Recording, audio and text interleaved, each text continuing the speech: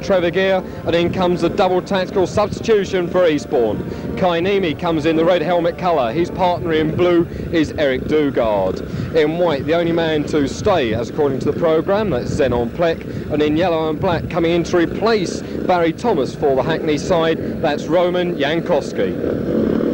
All four riders at the tapes, bit of movement there by Niemi. Green light goes on. And now, very even breaking a tight line there by Niemi, shuts Jankowski out completely. But his partner Plech's on the outside. Plech round the outside of Niemi, takes that #1 spot, but his Polish teammate is at the back. Plech in 1, Jankowski in 4. That's the Hackney positions. And between them, it's the two tactical substitutes of Niemi and Dugard. But Dugard really being challenged there by Jankowski. But Jankowski made a slight mistake as they went round the pit's bend. Let's see what he can do around the top turn. But once again, it's Jankowski who keeps in that last spot.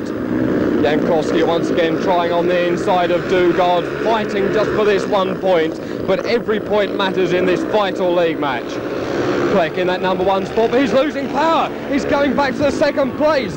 Niemi takes him round on the outside, and no matter how hard Plech turns that throttle, he cannot make much improvement. Plech still trying around the outside. His motor is very sick indeed. Now he tries an inside challenge on the inside of Niemi, but it's a very close one indeed. I think Niemi's just got that for the #1 spot.